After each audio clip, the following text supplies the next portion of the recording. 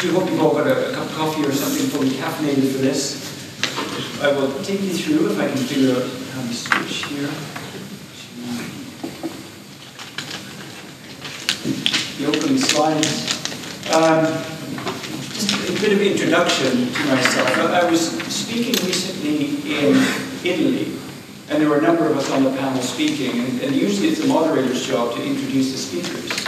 And the person speaking before me was from MIT, a professor, and he decided it would be best for him to introduce me, although we had never actually met. He took it upon himself to introduce me. He had read my CV. He saw that I had been hired about 27 years ago and moved all around the world for various roles,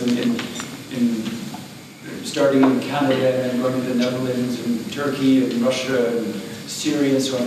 Anyway, so he decides, he goes, the next speaker is going to be Bill Spence.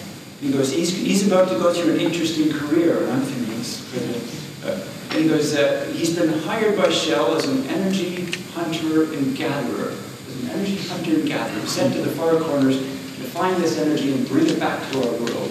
And by the time he finishes his career, he'll need to be an energy farmer. He's going to have to figure out how to find that energy within his own borders.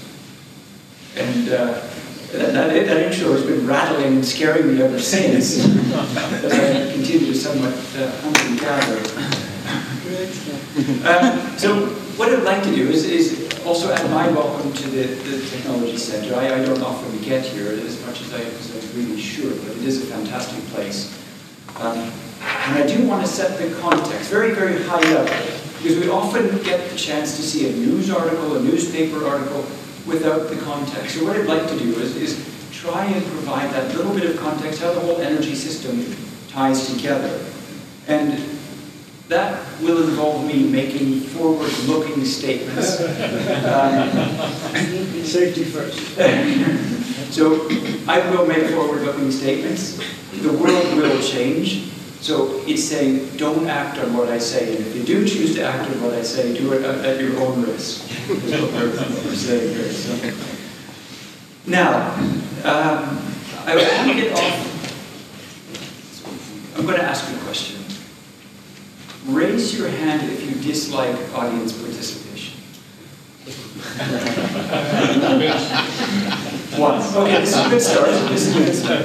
Because what I'm going to ask are a couple what I think are quite simple questions, just to get a bit of a sense of what the scope and scale of the energy sector is. So, what is the global daily oil consumption? How many barrels of oil do we consume in a day? So just for a bit of scope, if you have a vehicle, they're about 160 liters in barrels, roughly. So we're going to do this with a show of hands. About 25 million barrels a day. 80. So but we're sort of 25. It's a bidding round, or? Yeah, 40. Anybody think it's 40? If you at 40, 60. Quite a few at 60. I know we've got one at 80. Anybody else at 80? Go ahead. Indeed. It is. Listen to the man in the corner. This is good. So it is, and this is just oil. Oil is about a third of all the energy that we use. So it's an enormously big industry that we're dealing with. Now, if we go one second, almost done with audience participation, so it's okay. This is the Fortune 500 top 20 companies based on revenues, and you probably recognize most of the names on there. Top 20, this is 2010. 6 of those names are the super majors. We've got Royal Dutch, ourselves, ExxonMobil, BP, Chevron, Total, and ConocoPhillips. 6 of the top 20 companies in revenues are oil and gas. So, your next question, please remain silent.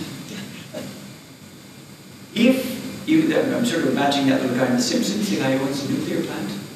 If you had all 6 of these, if you owned all 6 and controlled all 6 of those super majors, what fraction of that 80 million barrels a day would you have control of, or would you be delivering? 80%? Yeah. A few at 80%? 60%? Yeah. Okay, we're starting to get, yeah. At 40%? A bit of an even spread here, less than 20%. That's the way you lost it.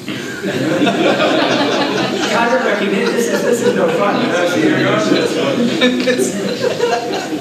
So here we are. 6 of the top 20 companies in the world are delivering somewhere between 10 to 20% of the world's energy, of the world's oil.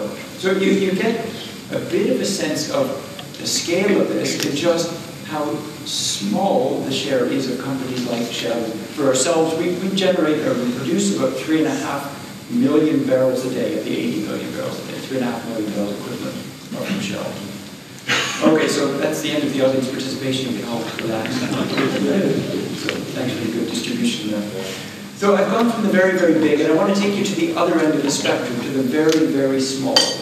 I want you to think about 3 large spoonfuls of oil. 3 large spoonfuls of oil is about 8 hours of manual labor. Pretty incredible how little of this dense energy form it takes to get a day's labor. And so when we actually take this thinking and you move to places, this is in the Himalayas, the lower Himalayas in Bhutan, when your job is to use your handmade rake to collect grain in your handmade basket, 3 spoons full of oil actually sounds pretty enticing. We can romanticize about the wonders of simple living, but it is a very hard existence. And so you start to see the value of just having access to a bit of energy when all you've got is your own energy to start with. So a little access to energy, whether that energy is to help you collect more crops, or that energy is to run a telephone so that you can find what day to bring your crop to market, what day is a better price at the market. These little access to energy elements can improve the quality of your life. And Adrian alluded to this.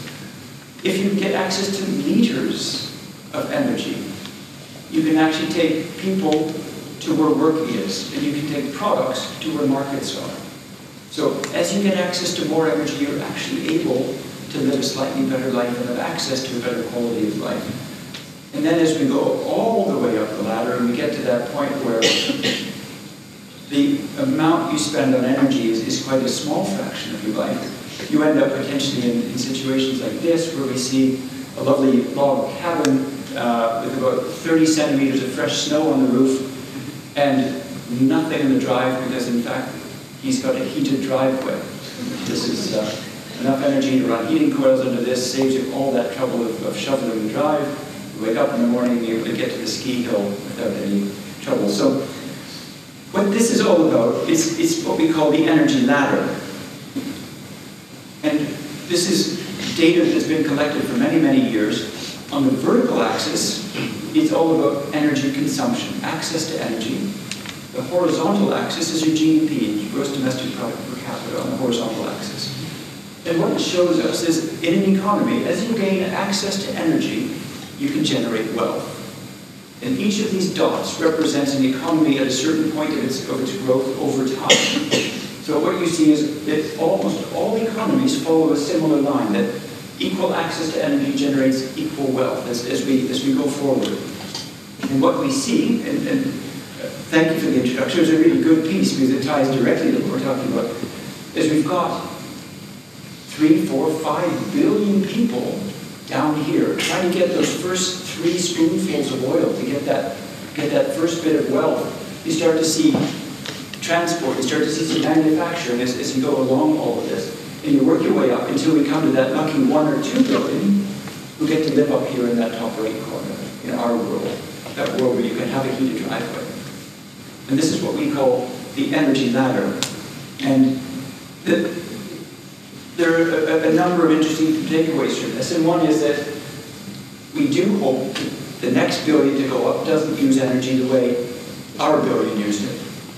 That we're going to find that we can't sustain that.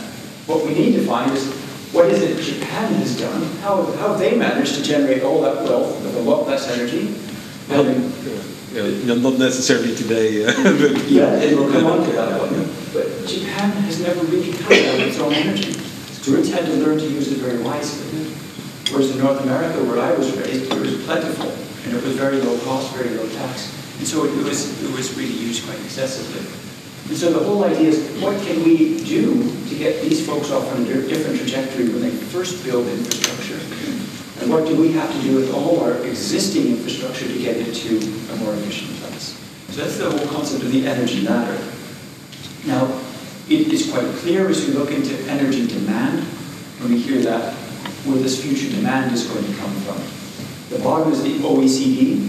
You see, if anything, the OECD demand for energy between 2000 and 2030 is going to be flat, if not going down a bit. Whereas all of the growth is going to come from the non-OECD. It's going to come from the developing nations as they go up that energy ladder.